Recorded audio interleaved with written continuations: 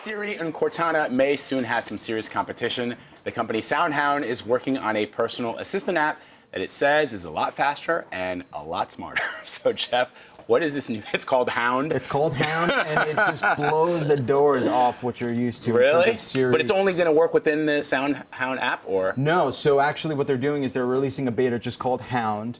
And the way it works is it basically takes over your Android or iOS phone. I think it's only out on Android now, but it's coming to iOS.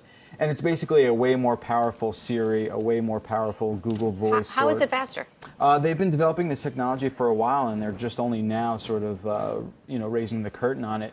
You know, this is the company that was Shazam's sort of competition, that song recognition technology. They figured out a way to recognize songs by humming. Like you don't even need to I was an early adopter of Shazam, and then somebody told me about SoundHound a few years ago, and I was like, oh my God, it's so much better, faster, more responsive. And faster's the key, because Hound, its claim to fame, and you got to watch these demos of Hound in action. It's insane. Really? The speed at which it works is mind-blowing. You're used to, people use Siri, and there's a lot of like processing, there's a lot of like wheels that have to turn.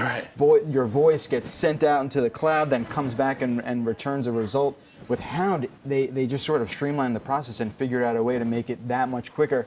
And not just the speed, the complexity. I mean, this guy was speaking into Hound saying, I need a hotel 3 Thursdays from now with air conditioning under $200, and the Hound was just like, here you go. Wow. Yeah. And it's accurate? It's accurate. The demos I saw work really well. It's not perfect. There's still some things it's just going to default to Google search for. But, you know, in terms of complexity compared to what Google's offering and what Apple's offering with Siri, this is pretty much the best voice assistant right now. We'll see how it goes, but that's their main focus now. Forget the music recognition. Right. It's all about personal assistant. Free or not? It's going to be free to start. I mean, the beta is out now. It's a private beta, so you have to download the app, and then you get an invitation. You sort of have to get lucky. Okay. So we'll see how that works, but I believe it's supposed to be free. All right, Jeff Bakalar, thanks so much. Of course, thanks.